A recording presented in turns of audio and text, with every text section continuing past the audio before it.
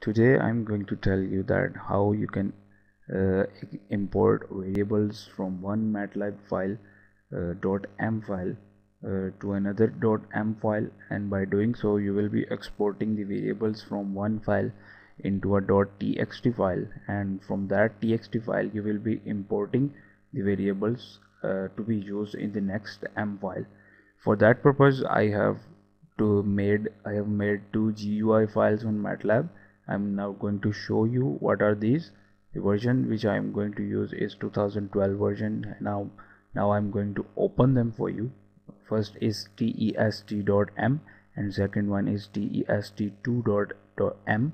First I'm going to open the first file,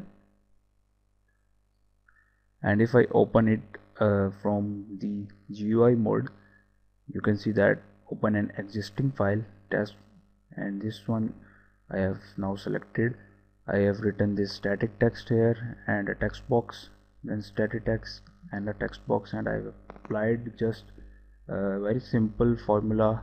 If you just right click here and go to view callback,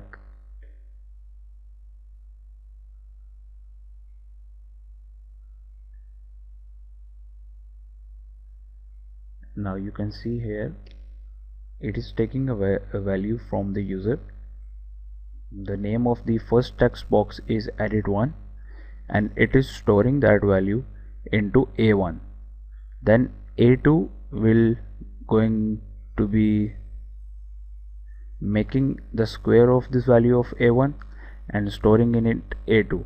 Then the second box here, this one which is text which is edit2, is going to display the value of a2. Set handles.a2 string value numerical to string a2. A2 is going to display the value here, and let us just play it and check that. I am now going to enter 10 and just click on push button, and you can see 100 here.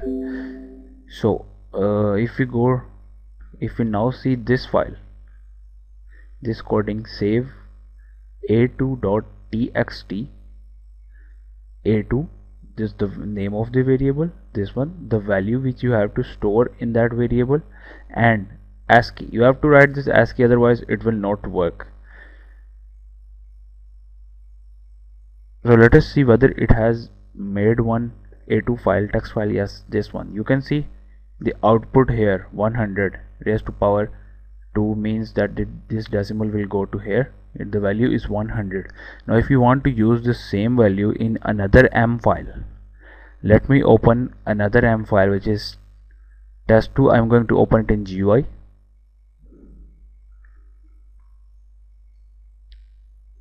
Now you can see that this value, if I run that, it should pick the same value which it is doing. Now I'm going to show you the coding behind that. Go to callbacks. I have just selected a function which I shouldn't have. So this is the coding.